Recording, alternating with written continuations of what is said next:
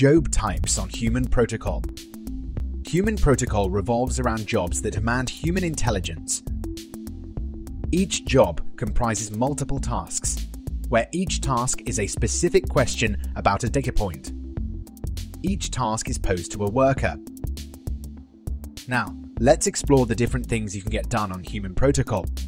Workers can identify objects in sets of images, or select objects with a single image. They can make adjustments to existing annotations, or select all the words from a given list that apply to an image. Workers can paint or label areas of an image that correspond to a specific subject. They can freely enter the text they identify in image or answer a text-based question, or select the closest match to a given word from a list of choices.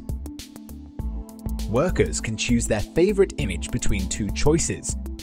They can also answer a question related to a specific website or link.